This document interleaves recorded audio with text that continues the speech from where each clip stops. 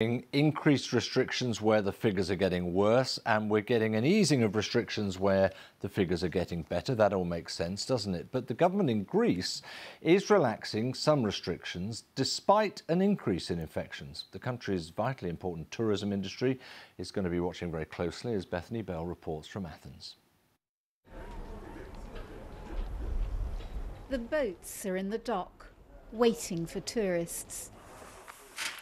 Evgeny Theodoridis and his team rent out catamarans and yachts for trips to the Greek islands. Their clients come from the UK, the United States and South Africa. April's normally the start of the season, but things are on hold because of the pandemic. Greece is hoping to open up to visitors in May, but it's not clear which countries will be ready. A lot of nations need to agree on specific protocols in order to allow people to travel. This uncertainty for sure does not help anyone.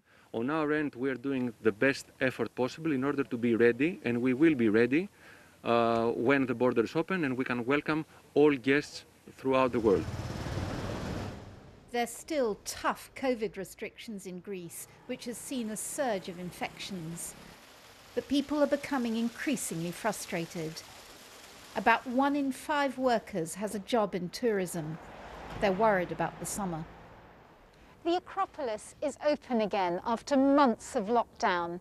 This place would normally be packed with people, but now it's mainly those living locally. And no one is quite sure when the foreign tourists will be able to return. Greece is planning to vaccinate all tourism workers, and it's leading calls for vaccination certificates or passports to allow foreign visitors to travel.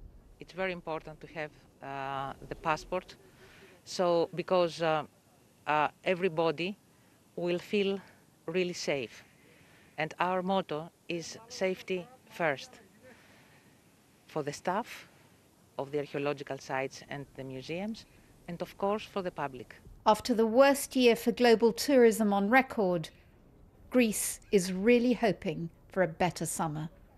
Bethany Bell, BBC News, Athens. Yeah, aren't we all? Do stay with us here on BBC World News. Still